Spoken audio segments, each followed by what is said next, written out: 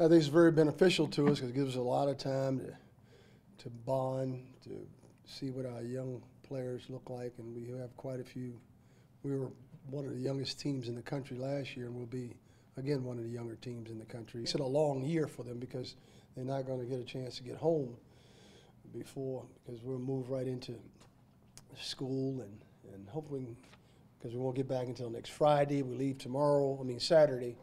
So it'll be a long summer for our guys. But McGill and Carleton. Carleton's a team that beat Wisconsin.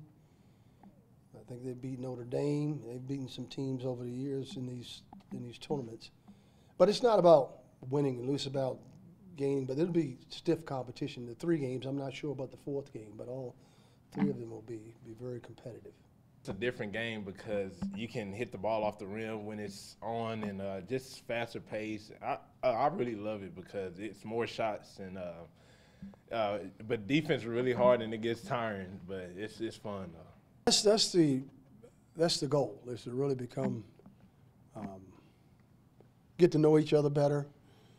You know, these guys all come from different parts of the country, different lifestyles, different families, and it'll be a good time for them to learn more about each other and the coaching staff as well, because it's pretty intimate. We'll be on buses together. Pretty excited just to see our team, like how good we match up against these people in Canada, because I don't really know like who we're playing, but I'm just excited to see because we've been working all summer. I know a little bit about Canada, that the Blue Jays doing real good, but that's about it. I don't know nothing about Montreal. No, I don't. I think we. No, I can give you a little Spanish, but French, that's not for me. I can't at all. So. Bonsoir, oui. Comment allez-vous? Merci, merci. You know, we're going to talk a little French while we're up there as well, and I think those things will bond us because we're all going to struggle. We have to struggle together.